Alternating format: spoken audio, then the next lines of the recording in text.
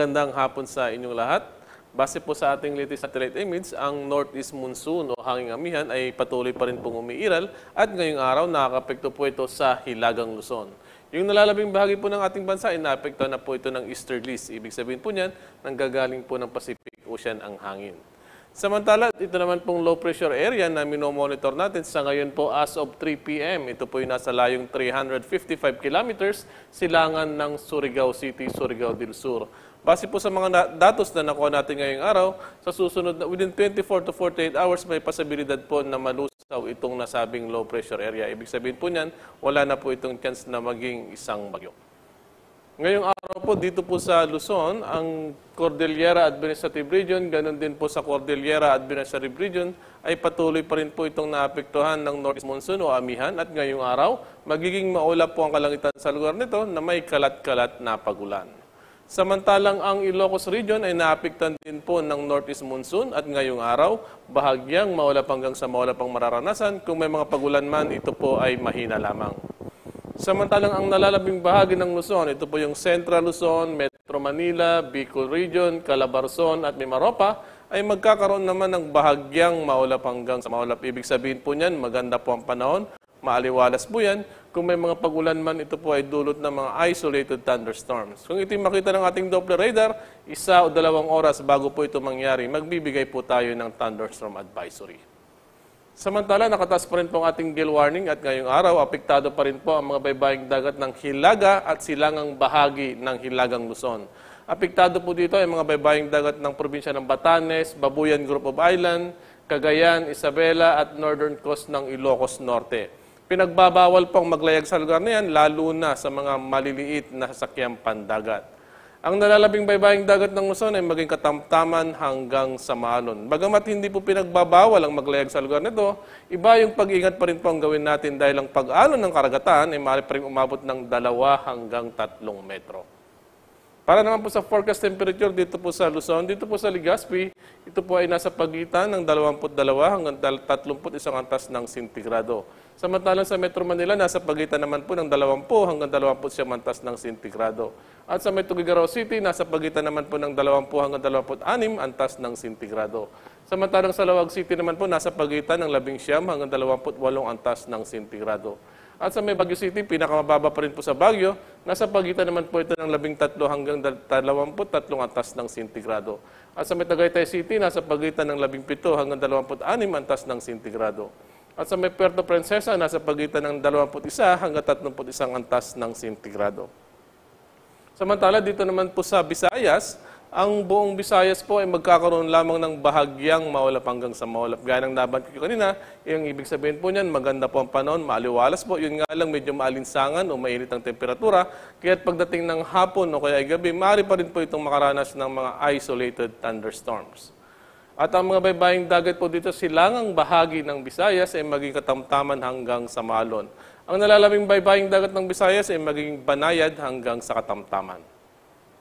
Ang forecast temperature po dito sa Visayas, dito po sa Tacloban City, nasa pagitan ng 22 hanggang 30 antas ng sentigrado. Samantalang sa may Metro Cebu, nasa pagitan naman po ng 22 hanggang 30 antas ng sentigrado. At sa Iloilo City, nasa pagitan din po ng 22 hanggang 30 antas ng sentigrado. Samantala, dito naman po sa Mindanao, ang buong Mindanao po ay magkakaroon din ng bahagyang maulap hanggang sa maulap. Ibig sabihin po niyan, maganda po ang panahon, maaliwalas po yan. Mga isolated thunderstorm po ang imo-monitor natin. Gaya ng nabanggit ko kanina, kung ito po makita ng ating Doppler radar, 1 o 2 oras bago ito mangyari, magbibigay po tayo ng thunderstorm advisory. Isang paalala lamang po, kung yung lugar po natin ay matapatan ng thunderstorm, isang malakas na ulan na may pagbugso ng hangin na maaaring magdulot ng mga pagbaha at pagguho ng lupa ang mararanasan. Samantala, ang mga baybaying dagat naman po sa silangang bahagi ng Mindanao ay maging katamtaman hanggang sa Maalon. Ang nalalabing baybaying dagat ng Mindanao, banayad hanggang sa katamtaman ang pag-alon. Forecast temperature naman po dito sa Mindanao, sa may Davao City, nasa pagitan ng 25 hanggang 30 antas ng sentigrado. Samantalang sa Cagayan de Oro City, nasa pagitan naman po ng 22 hanggang 30 antas ng sentigrado. At sa may Zamboanga City, nasa pagitan ng 20 hanggang 33 antas ng sentigrado. Samantala, ngayon po may minomonitor po tayo ngayong isang low pressure area. Nasa labas po ito ng Philippine Area of Responsibility. As of 4 p.m., ito po yung nasa layong 2,440 kilometers. Silangan po ito ng Mindanao. Wala po itong epekto sa ating bansa. Napakalayo po ito. Base po sa mga datos na nakuha natin ngayong araw, base po sa update o scenario doon sa low pressure area, may posibilidad po na within 24 hours ay maging isang tropical depression o magiging bagyo itong nasabing low pressure area. At pag ito po ay nakapasok dito po sa Philippine Area of Responsibility, kung saan inaasahan po na pagdating po ng linggo, ng hapon o kaya ay gabi, maaari pumasok po ito sa ating Philippine Area of Responsibility. Pagpasok po nito ay papangalanan natin po, bibigyan po natin ito ng local name na Basyang. At inaasahan po na ito ay magla-landfall dito po sa northern part ng Mindanao o kaya southern Visayas. Pagdating po ng Lunes ng gabi o kaya ay umaga po ng Martes, pagdating po yan February 12. At inaasahan po na pagpasok po nito sa Philippine Area of Responsibility, ito pong nasabing low pressure area ay dadaan po ito sa kalupaan ng northern Mindanao o kaya sa southern part ng Visayas. Patungo po ito ng Palawan pagdating po ng February 14. So ibig sabihin po niyan, araw ng mga puso, may bagyo po sa Philippine Area of Responsibility. At inaasahan din po na pagbago mag-landfall itong nasabing low pressure area o itong bagyo kung sakali man, ay mag-intensify o lalakas pa po ito as a tropical storm. Kaya kami po ay nakikiusap na hanggat maaari po i-monitor po natin itong nasabing disturbance o itong nasabing low pressure area. Para naman po sa susunod na 2 at 3 araw na weather forecast dito po sa Metro Manila, pagdating po bukas, Sabado hanggang Lunes, bahagyang mawalap hanggang sa mawalap ang mararanasan. Ibig sabihin po yan, patuloy pa rin pong makakaranas ng magandang panahon.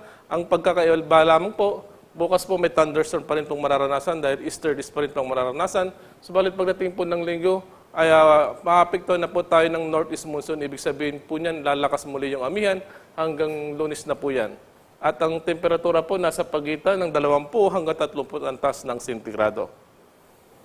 Samantala, dito naman po sa Baguio City, patuloy po itong naapekto ng northeast monsoon o amihan at makakaranas po ito ng maulap na kalangitan na may kalat-kalat na pagulan. Ang forecast temperature nasa pagitan ng 12 hanggang 22 antas ng sentigrado.